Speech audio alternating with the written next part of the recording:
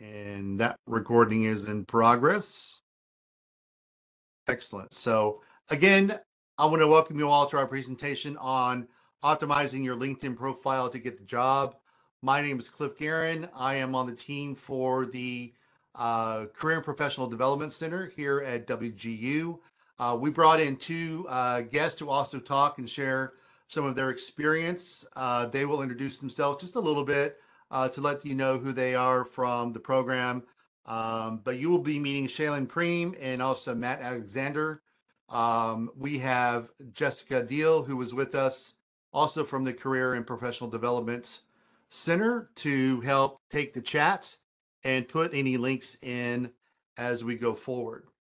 What we'll be covering for our time today will be a little personal story of job searching that also covers some LinkedIn profiles and how that was used for her job search.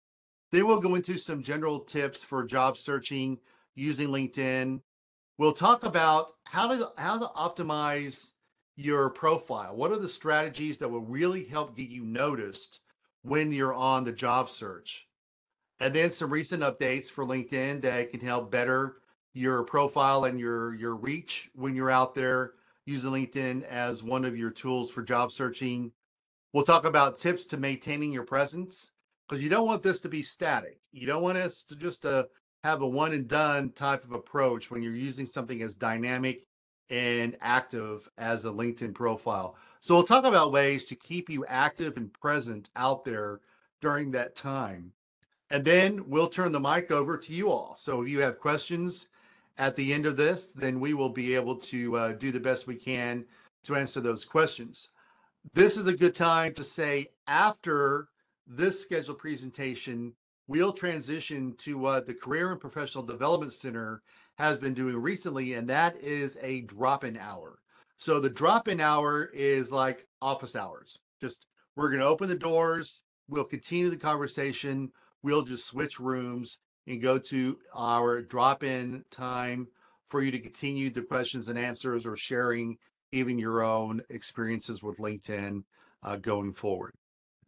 So without further ado, I would like to hand this over to Shay, and she will talk to you a little bit about her background with using LinkedIn during her job search. Thank you So so much. Shay, go Thanks, for it. Cliff. Appreciate it. I am Shay Preem. My technical title here in the College of IT is a lead academic program manager. I am essentially a product manager. So I oversee the product management for the bachelor's and master's programs in data analytics.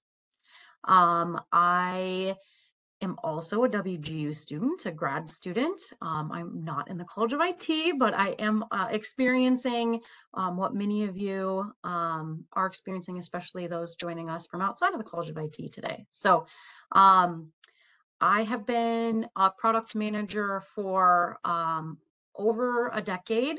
And when I was in my last company, before I joined WGU, I was laid off after 10 years.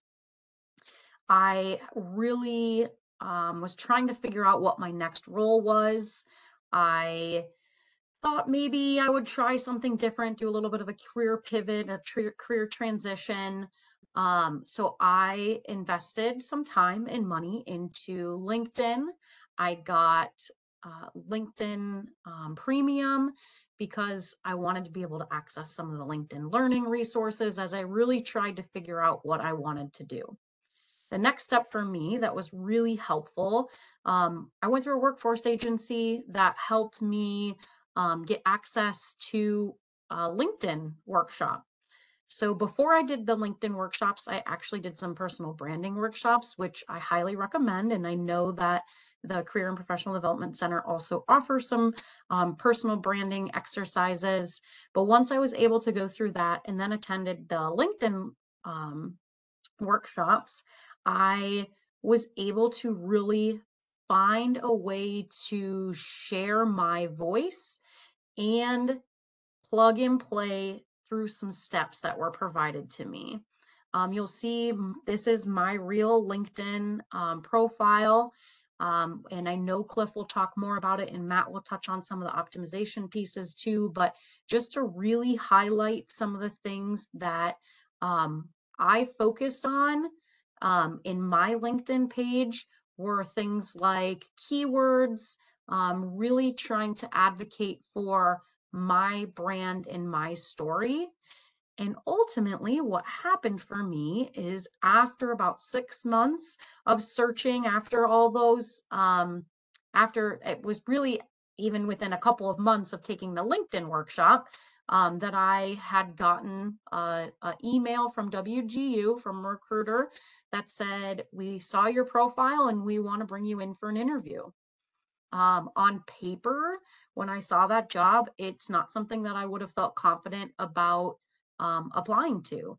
But because of the work that I did, it removed some of the nerve or bias or things that I might have felt to that I was applying for. I was applying for roles that were the same, and I was getting through first round interviews, second round interviews, but wasn't getting all the way through to get a job, to get hired.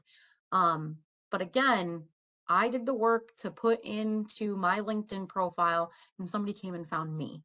Um, and I was qualified, and I went through the interview process, and I got the job. And I am just so grateful and so excited that I can share that story and advocate for using LinkedIn. I did write a couple other notes to, some of the other really great things about that experience is I had a very large increase in pay. I was able to advocate for working remote.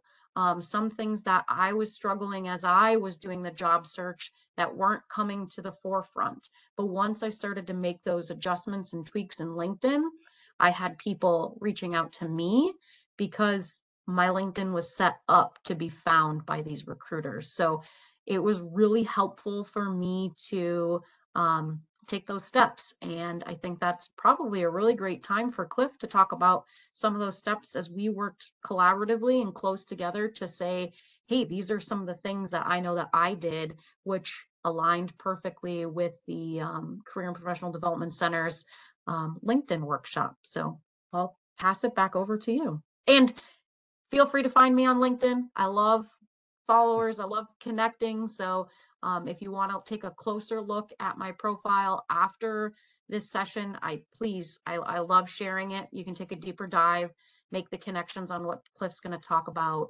But otherwise, thank you so much for letting me share my story, and happy to answer any questions during Q&A. Great. Thanks, Shay. All right. Let me get my slides going. All right. So really some good tips as Shay was leading into some of this that helped her. So some of the tips about that can help those in the IT or the data analytics programs for job searching is kind of obvious. You want to have a job target. So you want to have an idea of what you want to do with your degree program, with your background.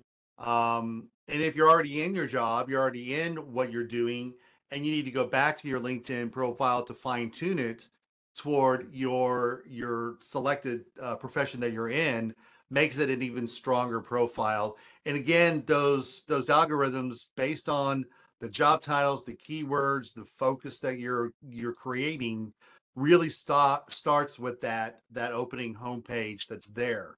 So from there, one of the best ways to understand how to build that is find the job description or a sample job description of the kind of work that you would want to be doing, so you can understand two things from a job description. That top part of the document will describe what the job entails. This is what you would be doing on a daily basis as your normal operations.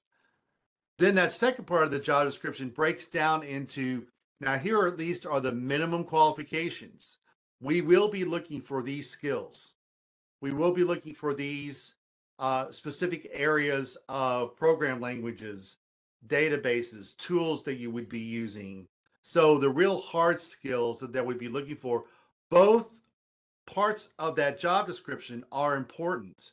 So if you can highlight the key areas that you can match so that you would be able to identify what the job wants, what the career is about, but also to align your own background and skills so that when you're building your LinkedIn profile, that's becoming more and more keyword rich, if you will, especially for those optimization parts of your profile.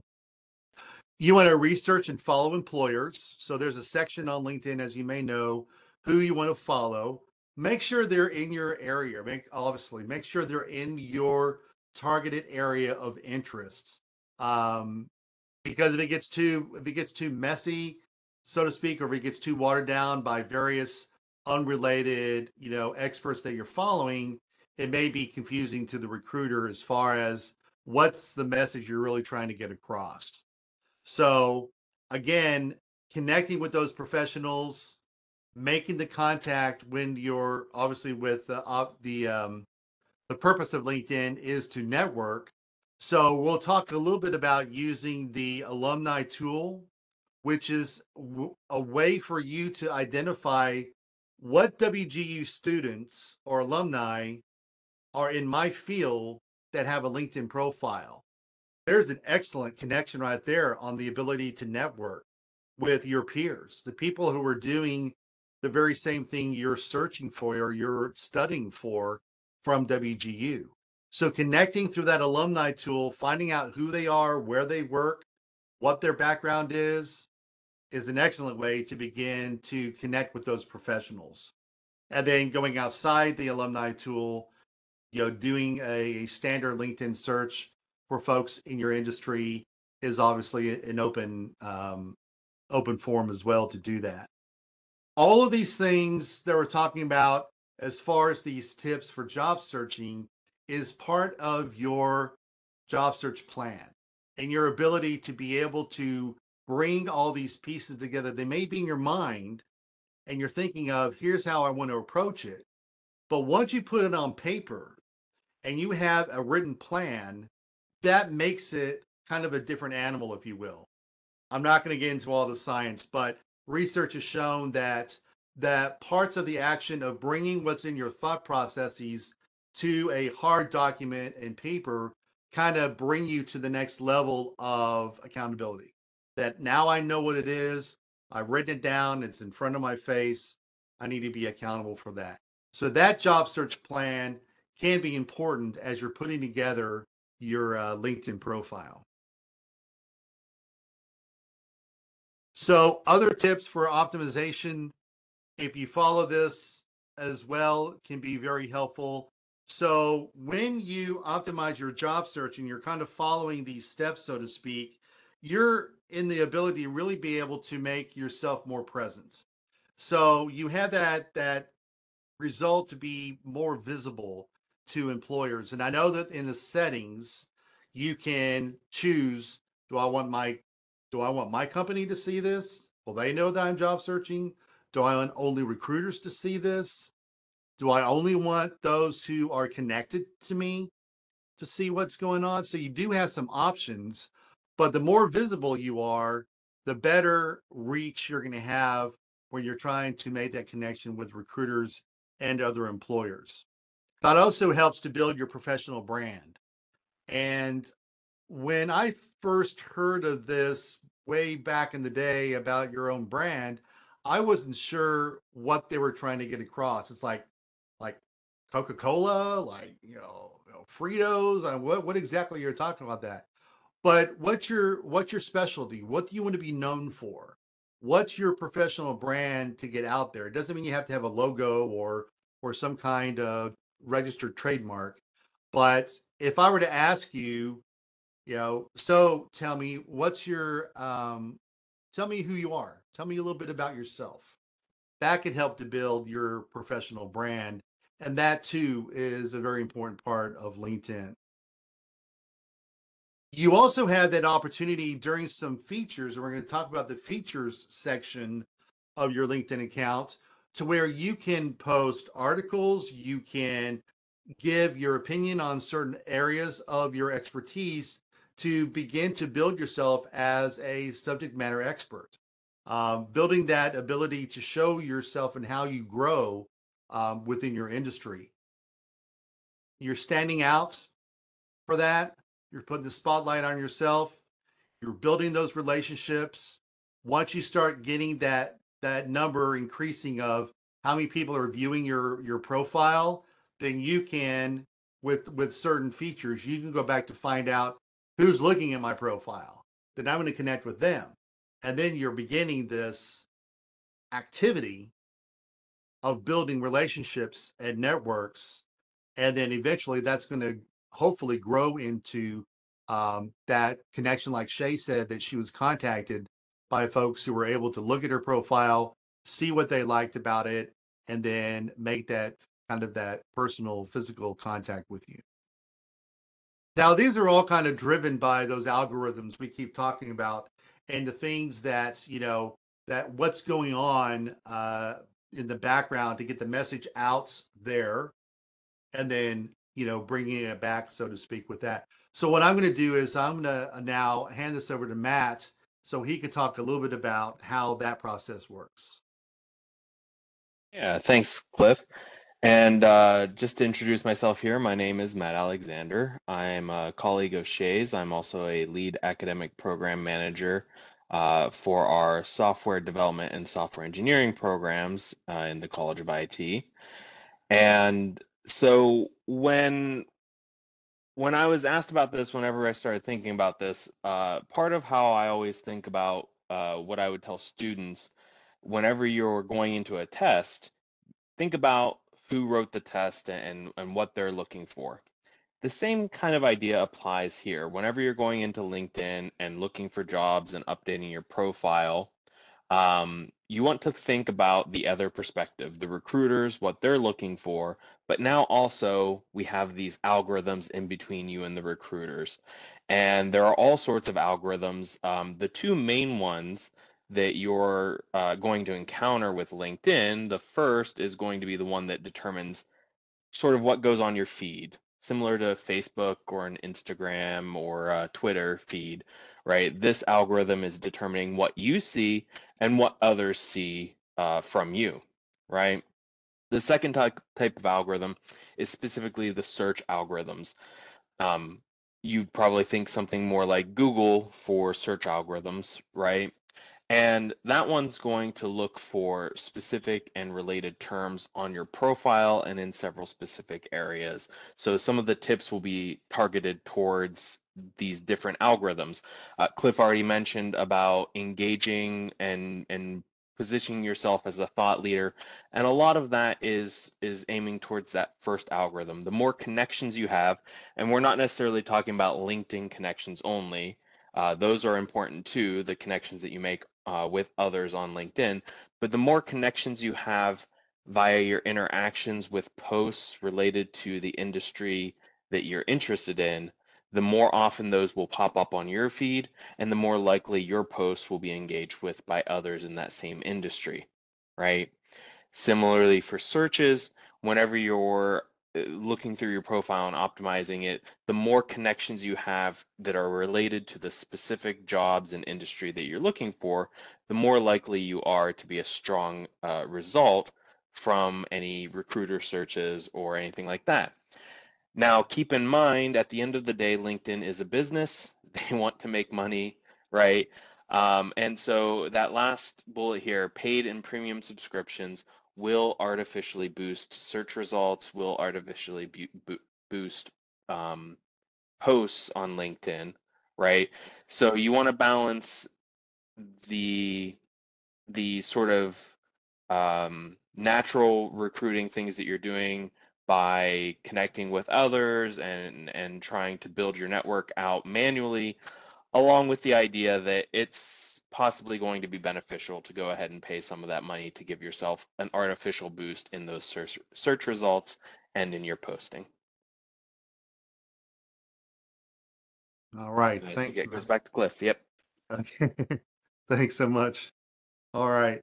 So to help with that and all of those algorithms and things that you might be working with, some key considerations when optimizing your LinkedIn profile and really maintaining that activity that proactive approach has a lot of benefits to that. And some of those will be to really make sure that your profile is current and complete. So, and I'm going to make a kind of a connection here. If any of you are using Handshake, which is our career platform that we use for the Career and Professional Development Center, let's just say that Handshake and LinkedIn are like kissing cousins, so to speak. Some similar purposes or purpose for both of those to be used. So what I work with students on their Handshake, and they say, well, it doesn't give me what I'm looking for. I get all these, irrelevant jobs or whatever the case may be. I go into their Handshake account and I see that they're only 15% complete or they're 35% complete. They're missing sections. Or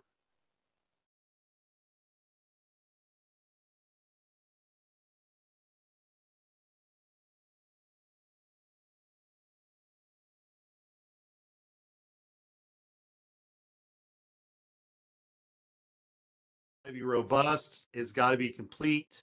You really want to have each section filled out as much as possible, and they really need to be as targeted to your industry and specifics to the job you want as much as possible.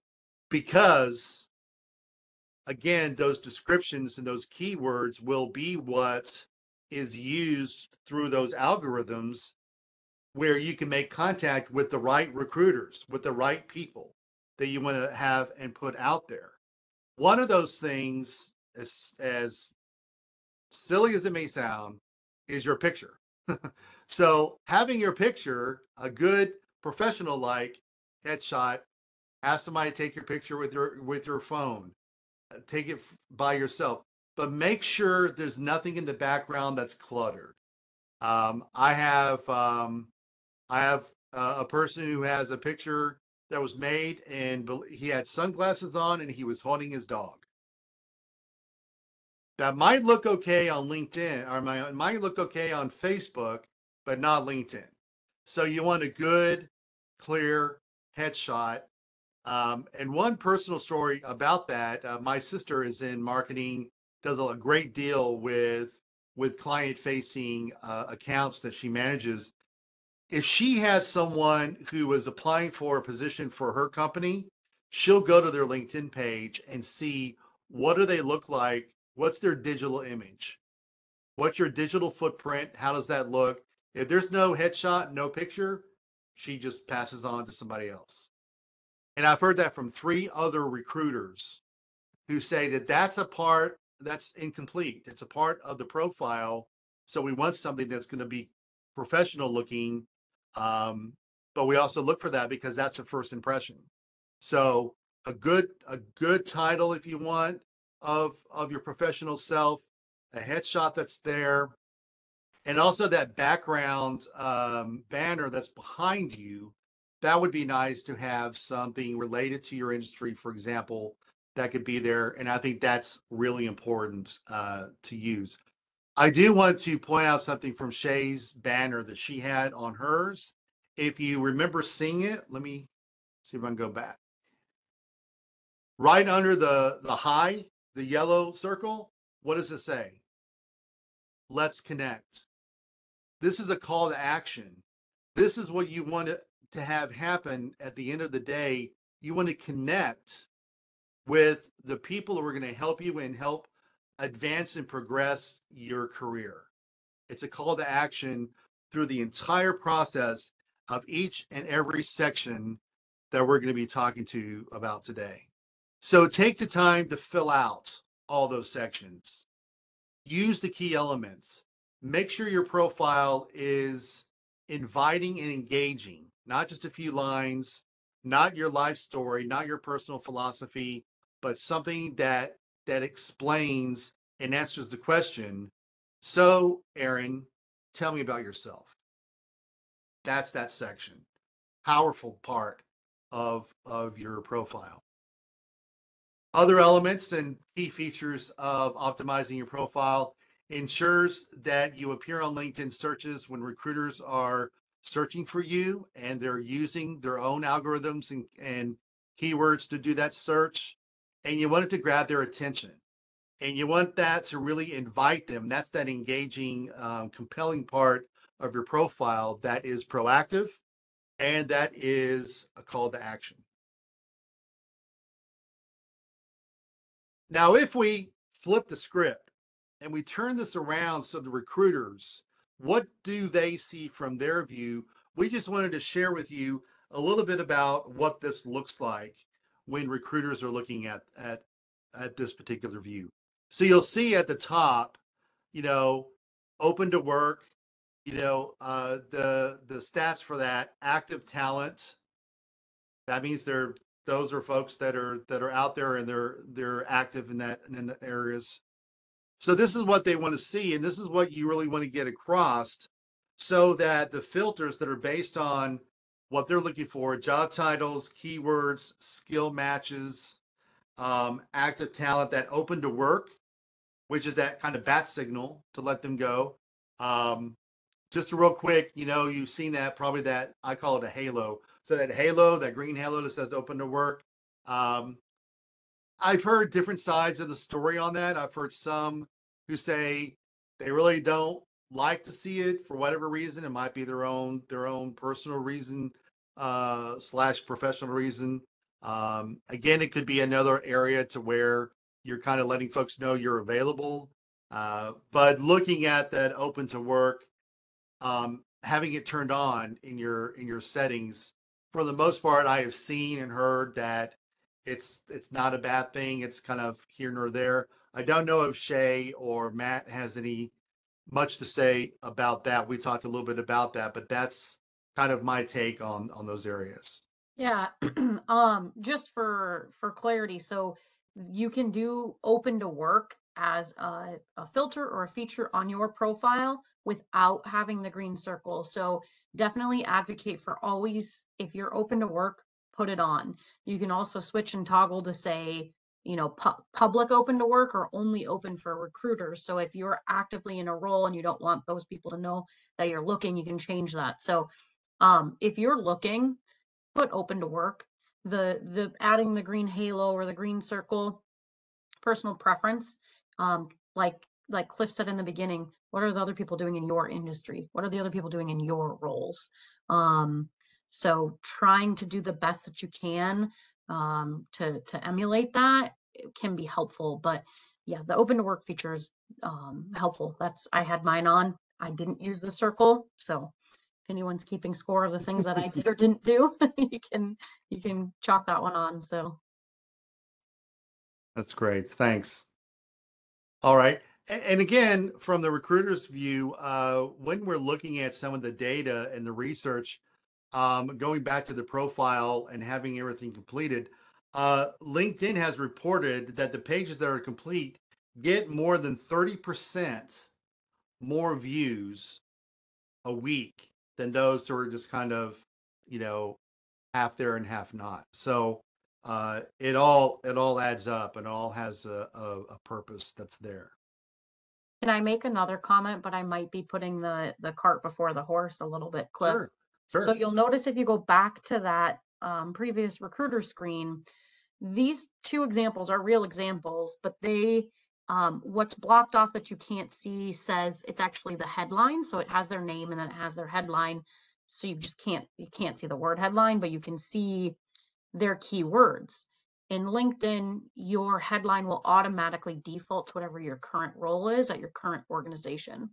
You can change that, and just more validation to say, do that, change it, put those keywords in for the skills that you have, the industry that you're looking for. And I think, Cliff, you might talk about that in a little bit more, but just wanted to make the connection that you're seeing it here, but also as you think about when you're building out your profile, to change those headers so that it brings in those keywords, because on the left-hand side where the filters are, that's where they're saying, I want this keyword, I want that keyword.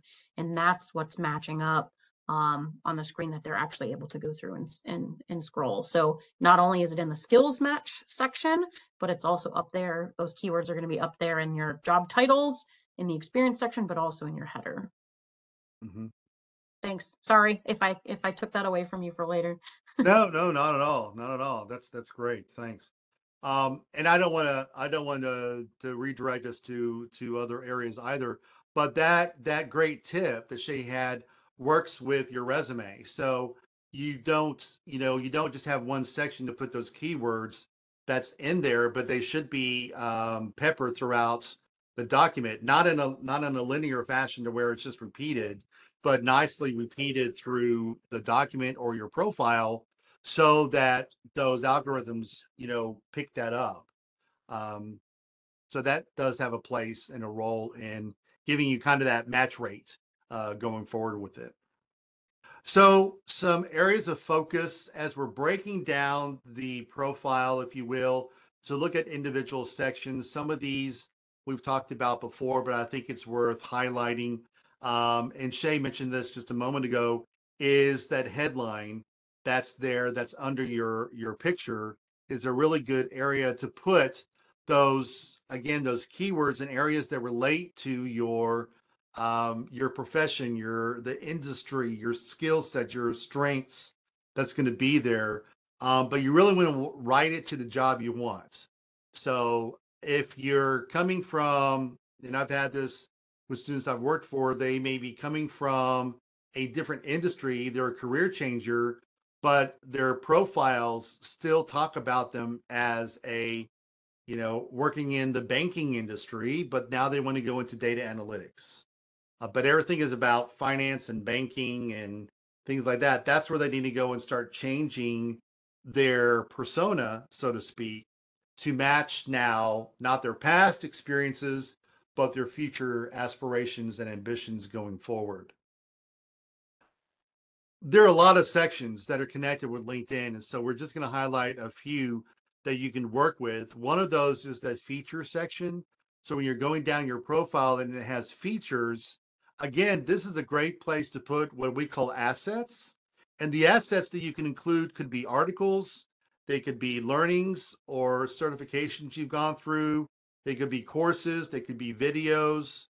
And that's something new, video and audio attachments to your LinkedIn profile. We'll touch base again on that in just a moment. Making it all relevant to the role that you're applying for, that you're seeking. These just add a really really great new content feature that LinkedIn has to make it much more rich and enticing for recruiters to look at. Now, the about section that you have, this is basically your 30-second commercial. This is that elevator speech, again, that answers the question, tell me about yourself. So this is the area where you really want to be able to optimize it and make it rich with those descriptors and skills and keywords that's there. And you can use bullet points with some narrative that's there. It's very different than your resume summary qualifications because you really don't necessarily have a limitation per se, but you want to make it obtainable. You want to make it digestible. So don't make it too wordy or too cluttered, but it needs to be focused and it really needs to be able to give them a nice introduction to do what? A call to action, to give you that call. Then that could be at the very bottom of your about section. You can have just simply, if you're looking for someone who is an expert in cybersecurity to lock down your business for safer browsing, let's connect. I mean, something like that. This is also an area where you can add key tags. So those areas of those hashtags that might have cybersecurity, information security, any of the hashtags that could relate to your industry could be a good place for that to be as well in that about section. And we'll talk about that too in just a minute. So, so again, other areas, obviously your experience section, that's going to be a real hot spot for those algorithms. And that's where employers are going to go down to really look at, recruiters will look at where have you worked, what experience do you have, and what transferable skills. If you're coming from a different industry, you're like, I'm not in I'm not in this field yet. So how can I optimize my LinkedIn profile if I'm not there yet? Well, even if you need to connect with us at the Career Center, we might be able to help you to find out how to flip the switch a bit to begin to look at transferable skills that can transition into your next profession as you're seeking and obtaining that experience. It could make a difference with those algorithms to show how you fit into that particular industry. So again, it functions a little bit in the same way as your resume. You can be a little bit more of a narrative. You can be a little bit more descriptive because there's not that page limitation that you have on your resume as well. Hashtags can be peppered throughout this section.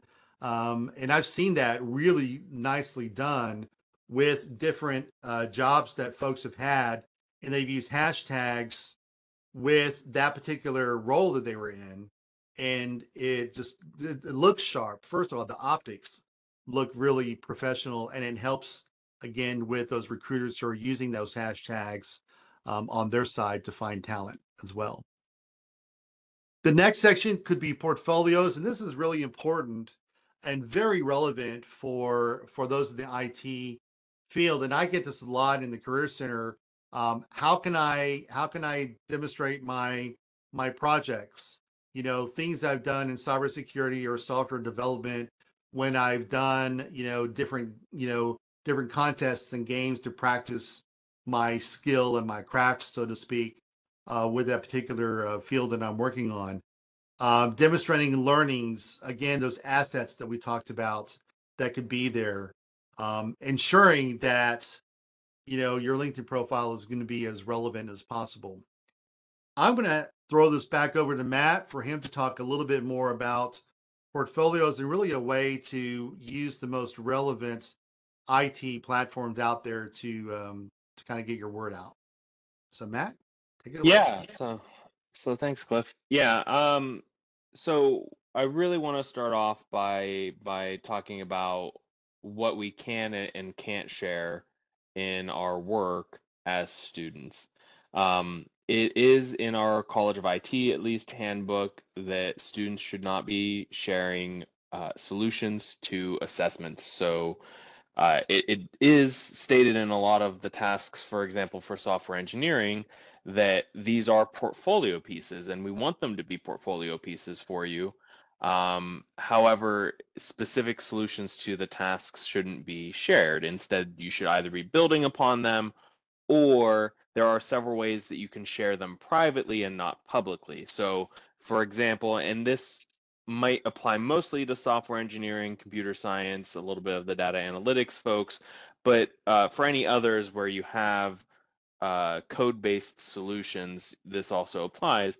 Repositories can be shared privately. So I'm talking about GitLab and GitHub type of code repositories. There are ways to share those. Now, these ways change, so I don't want to give you a single way here and now that will maybe be obsolete next month as GitHub does an update or GitLab does an update. But if you look for solutions to share your code privately with employers, you're going to find several forums. There are several tools out there that people have built. And GitHub, at least recently, did launch, well, recently is I think 2 years ago, did launch a way of sharing your repository just via a link, right? So there are ways to share your code privately. However, sharing working products can be more impactful than sharing the code. Most recruiters aren't really going to know what they're looking for in a significant way. Most hiring managers aren't going to read all of the code you've ever written. They're just going to glance through to see the style of the code that you write. Do you write it in a professional manner? Do you put in professional comments and these sorts of things, right? So you don't need to share all the code you've ever written. Oftentimes, just sharing your profile in GitHub or GitLab will allow them to see sort of your work history of commits in your code and that you've been frequently coding for however many years, right? Or specifically for these months, heavy coding and projects that came out of it.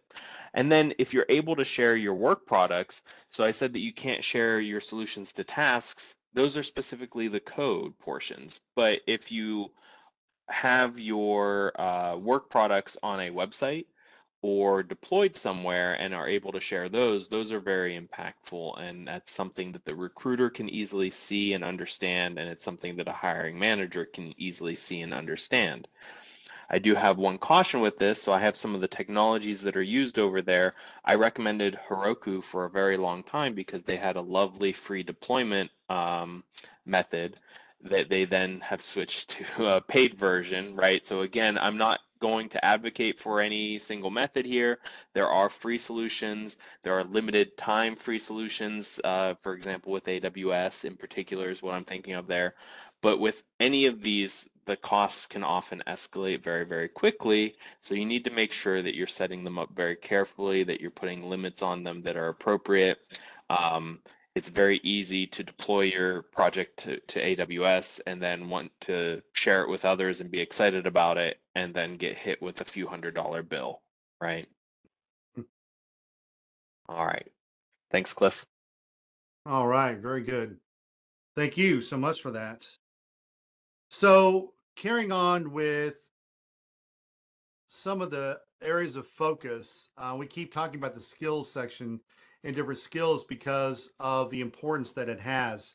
So, when you look at your skills section on your profile, um, you probably only see three at the top. So the three top skills should be the most important that you really want to get out there and kind of show. Although in that skills plat or that skills listing, if you will, or inventory, you can put I think up to 50 skills that's there, but only the top three will be seen unless the recruiter or the person clicks on show all skills, and then it shows everything that's there.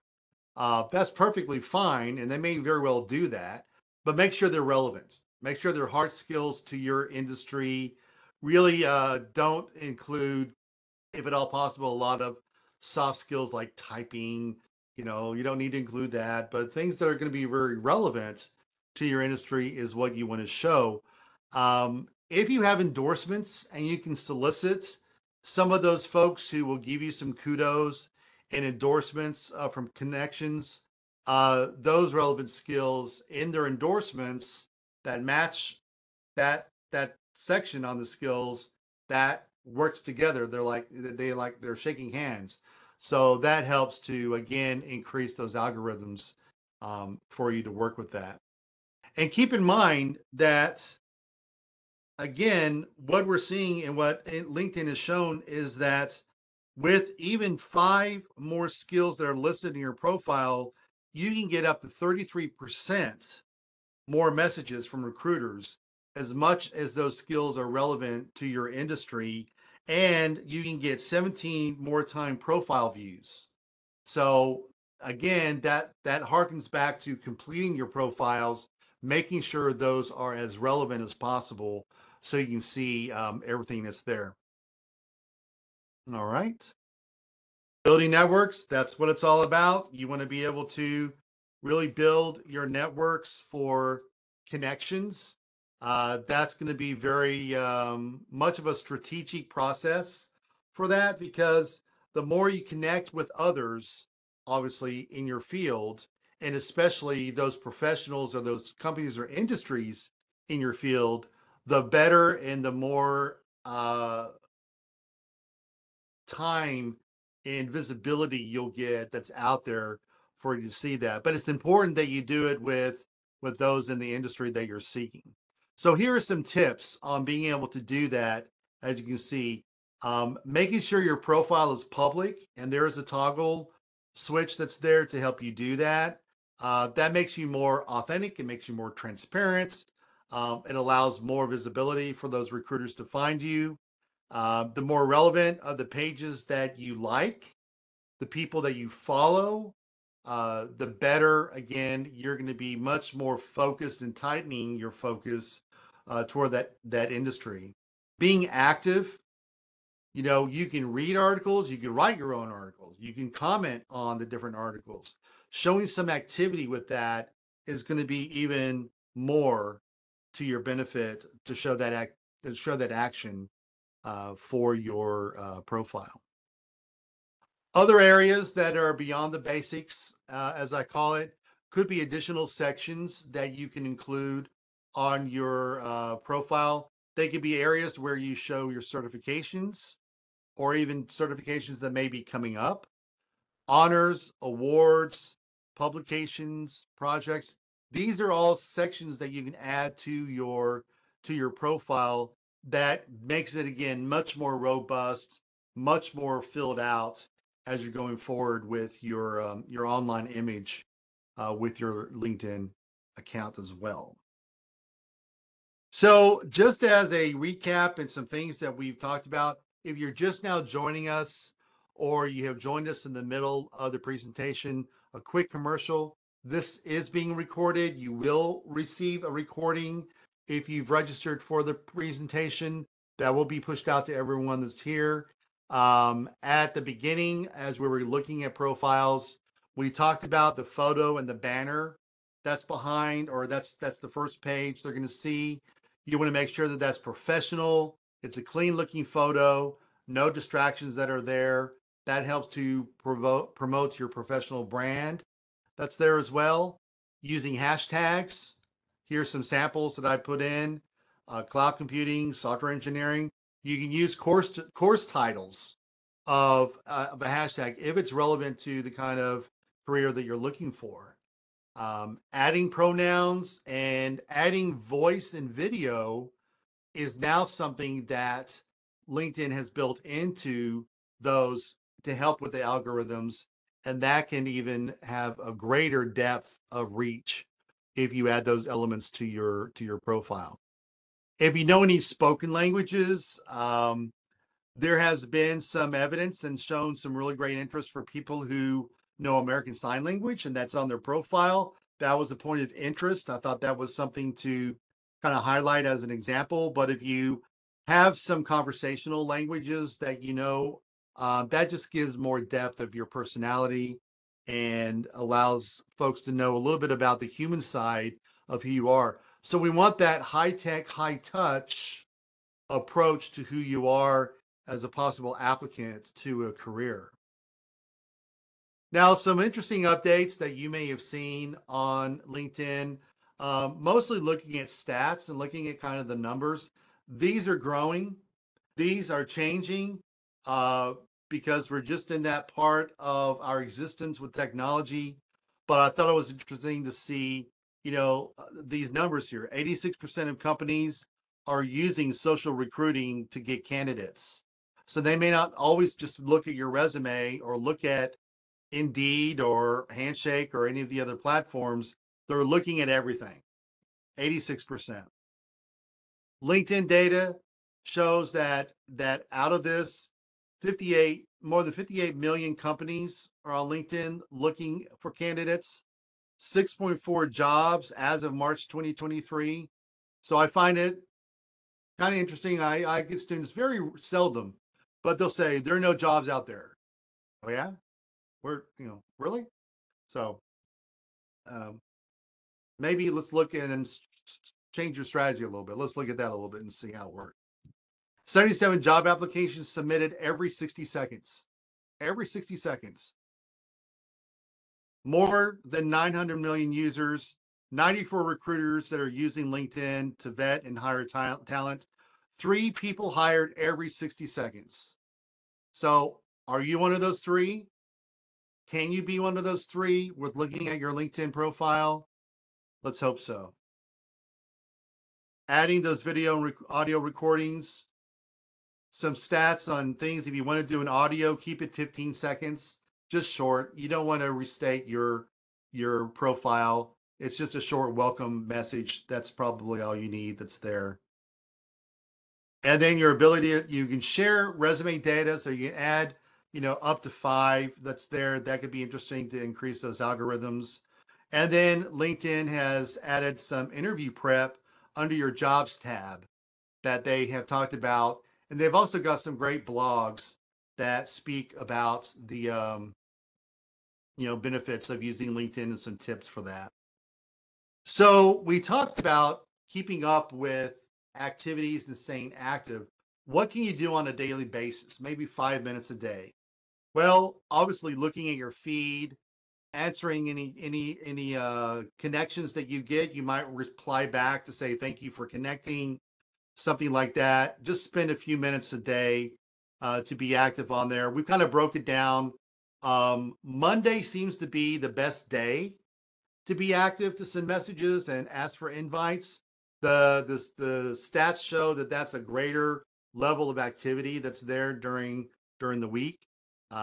Again, Tuesday you might break it up. Some folks have said it's kind of overwhelming. How can I break it up into little chunks of just different activities? These can help you out with that. Wednesday can be a time to just kind of middle of the week, clear your inbox.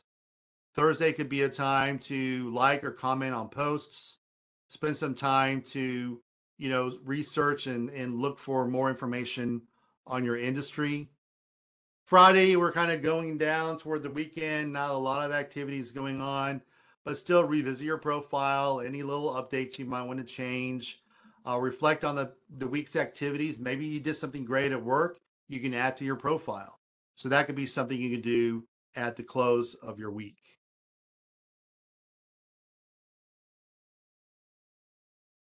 Here is, we're at the tail end of our presentation, so we wanted to just give you kind of a heads up, a little commercial of the Career and Professional Development Center, the career development topics that we cover that we could talk to you about, services we offer, including document and LinkedIn profile reviews.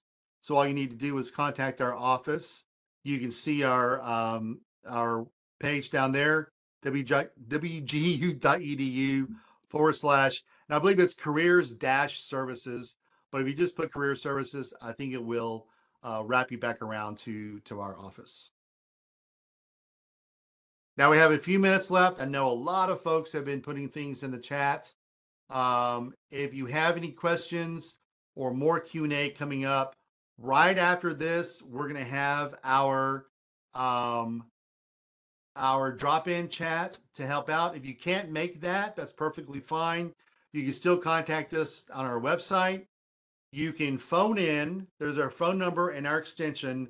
What you'll do is you'll get a voicemail, leave the message and your contact information, and then the advisor will call you back either that same day or the next business day. So there is a way to contact us there. We're on Facebook as well. We're putting out information all the time, but most definitely go back up to that green block to our website.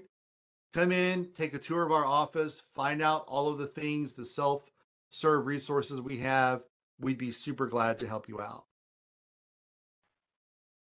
Hey, Cliff. Yes. Sorry. I do have a question, but if it's not a good time, we had one from the chat, but if it's not a good time, I can hold it. I'm sorry. Sure. I'm really sorry. I didn't mean to jump ahead there. This particular question just says, how do we optimize for not having any strong experience in the career role we want? I've pivoted to cybersecurity from an administrative assistant background, and I never know what to say for job title and experience. Any thoughts there? Yeah, as far as any kind of heading at the top of your profile, at this point, you may not need to use anything unless you could say aspiring, software developer, something to that effect, that kind of clues in that this is something that you're in progress of obtaining. Could be something just to let the recruiters know that.